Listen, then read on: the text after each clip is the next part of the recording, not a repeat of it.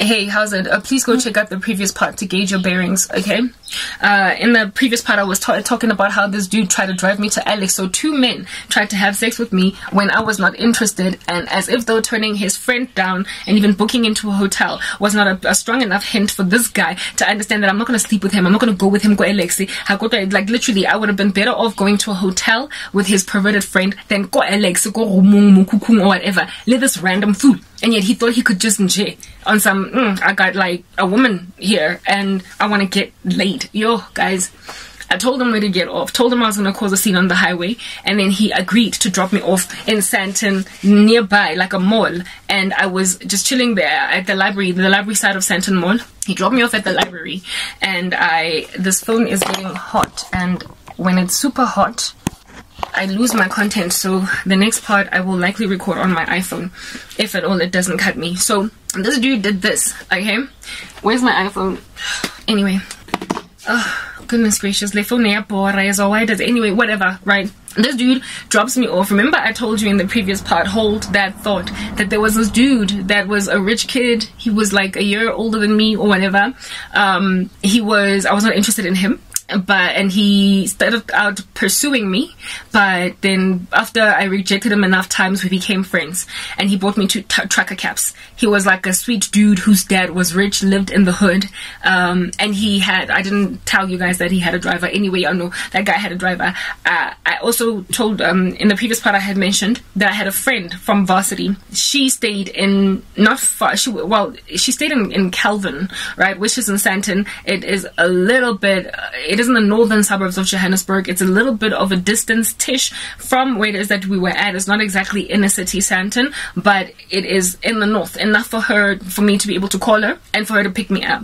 But I didn't have any airtime, and you know, all I had was the please call me. And at the time, Vodacom, I was on Vodacom, and was at the time you only got 5 please call me's on your cell phone. After you send 5 please call me's, you're not gonna be able to use them again for another 24 hours. You're not gonna get another 5 please call me. So I had to be very careful with my please call me's.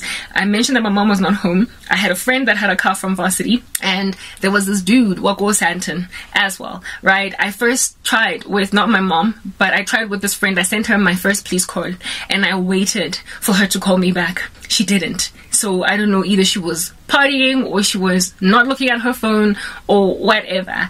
And so I just was like, I can't waste my please call me's on this friend of mine that might just call me tomorrow morning on some girl. Sorry, I saw your please call me's only like now. What's up? So I sent the other 4 PCMs, please call me's. I sent the other 4 to this dude. I remembered that, oh, there's this guy that has a crush on me, and we're friends now. You know, we have like a friendly relationship. I sent him the first please call me, second. By the time I was about to send him the 3rd please call, I was going to use the remaining 4 on him. The call came through. He called me. And he's like, hi, Karabs, how you doing? Yo, I just burst out into tears on some. There's these 2 men. They basically just almost try to rape me. And what's going on? I'm screaming.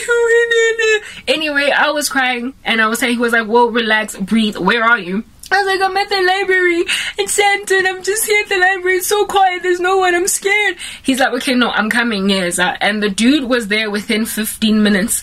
He was, like I told you, the kid of a minister or something. You know, the Lord has always gone before.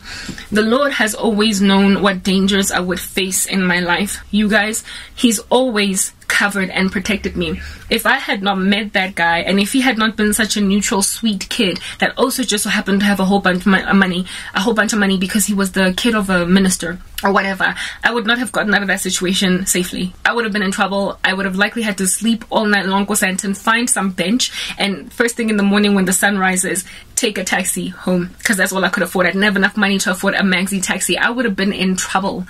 But God, even before I knew him, and because he again foresaw that in order, she wants a job because she's struggling and her mom is kind of neglectful, she's gonna get a job that she's going to struggle to get back home from, and then she's going to think that she can use her pretty face to make men take her home. And one day there's going to be 2 buffoons that are going to try and exploit her sexually, and she's going to find herself stranded in the middle of a mall at night, and she would be in trouble. So he brought this very playful, jocose kid that just so happened to have a whole bunch of money and a very Lani bougie lifestyle.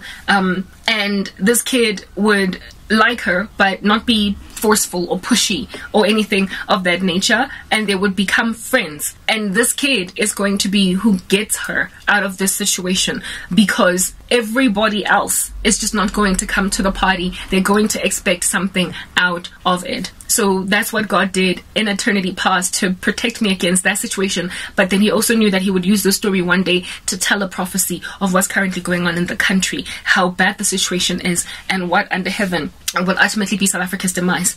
The men on the ground and the women, and what in the world under heaven is its state of being handed over to a reprobate nature, what it will mean for the nation in totality at large, and what God is going to do to rescue basically his Christians out from the darkness. He's going to take his kids out from that insane environment and leave the land reprobate in its decision that it has made against my children. God used that scenario in a dream in a way that I'm going to explain. But first, let me finish the story. This dude rocked up, but within 15 minutes he was there. Because he was this rich Lonnie kid, his dad had a driver, some dude that was just always there parked, and he was like, you know, Alfred, we'll call him Alfred because he was like Bruce Wayne, I don't know. He was like, Alfred, let's give the guy the name Alfred. Alfred, please take me to Santon. There's somebody there that's having a little bit of a hard time. Santon, the library, he was there with his Alfred driver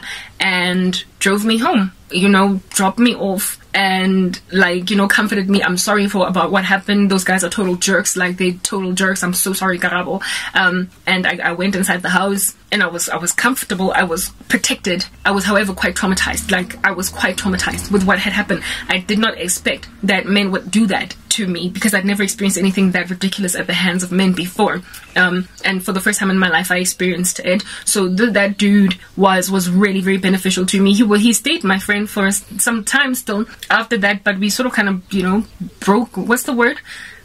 Drifted apart. Like, life happened. He became his own person in that regard. I became my own person. Nothing, it wasn't a horrible, nah, you suck, you're not in my league. We just drifted apart, like the way that you do with some friends.